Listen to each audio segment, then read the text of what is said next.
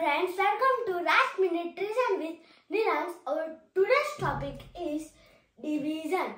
So come on, let's study about division. Definition of division is splitting a group of things in equal parts or group. It is the result of fair sharing.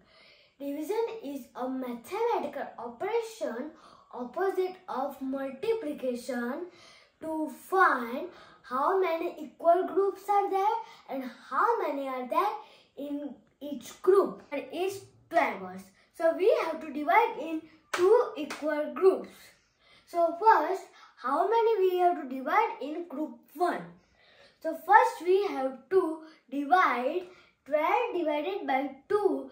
So its answer is in one group 6 balls are there. So in second group we have to also divide 12 divided by 2 is equal to 6. Then plus them. The answer is 12. Repeated subtraction is one of the methods to carry out division. It subtracts equal number of items from the regular number till nothing is left.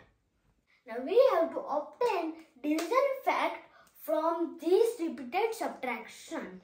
So first we have to see the larger number. The larger number is 20.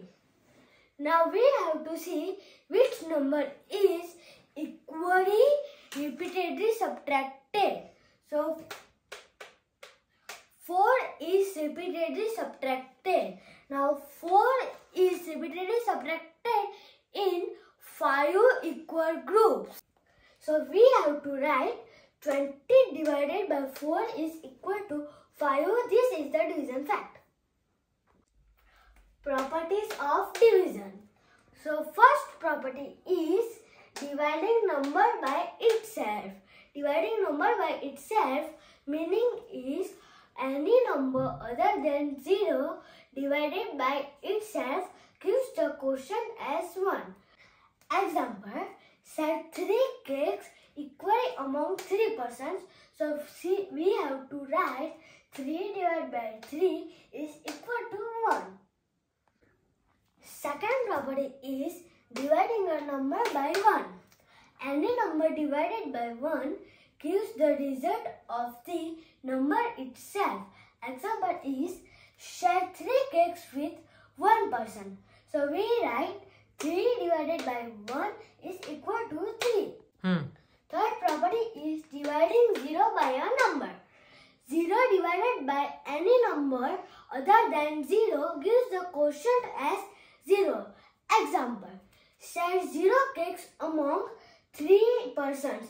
So it will get 0 cakes. So we have to write 0 divided by 3 is equal to 0. Note 0 as a divisor. Example, 10 divided by 0 have no meaning. So we cannot divide any number with 0.